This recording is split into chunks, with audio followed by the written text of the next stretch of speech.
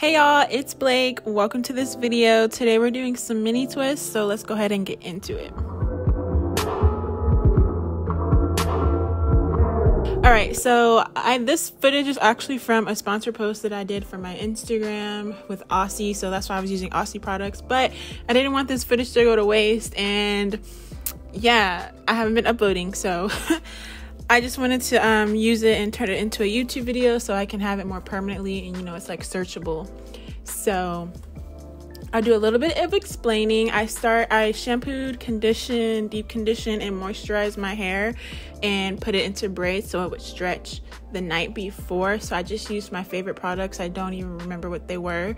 But yeah, my hair dried about 85%, like it was still a little damp, but it was pretty much dry. That doesn't make sense, but whatever.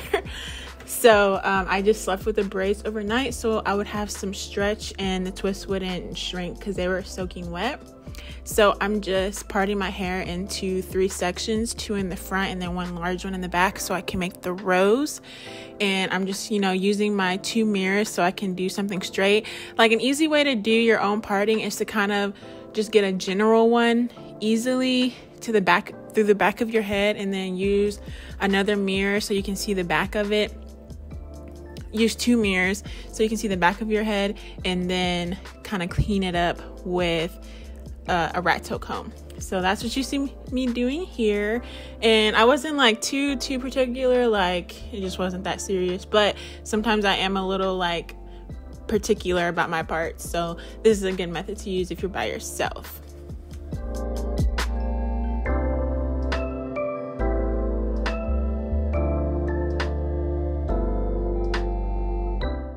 Alright, so now I'm just taking some products. I used the Frizz Taming Cream by Aussie. You can use your favorite moisturizing cream. And I took their Hydration Oil by Aussie and applied it to my rubber bands because I am doing rubber bands on these. I wanted to try rubber bands on my mini twist just to see like what it was about, see if it made a difference. And for me, the parts stayed very clean for a long time, and it gave it more of a like hair added protective style, if you know what I mean. So it's definitely optional. You can braid, you can just twist, like just depending on what you want to do, but this was like a nice little thing. I would definitely do it again. It just depends on like the look you're going for. So yeah, I added the oil to the rubber bands so they would be more slip, and they were easy to come out when it came time to take these out. And then I put the rubber band on, I applied some cream, and I just twisted. So yeah, that's it.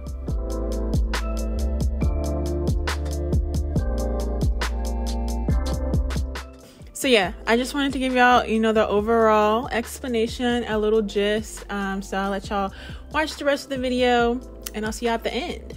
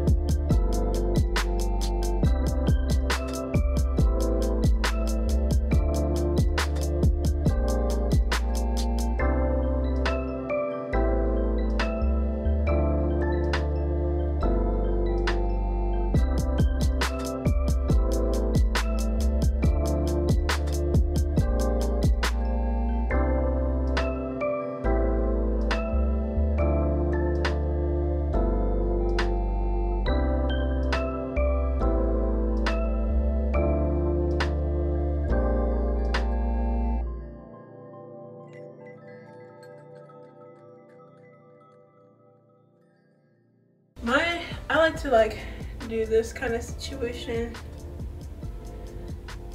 when my hair is like this, or like with short styles. We'll see. All right, y'all, so thanks for watching.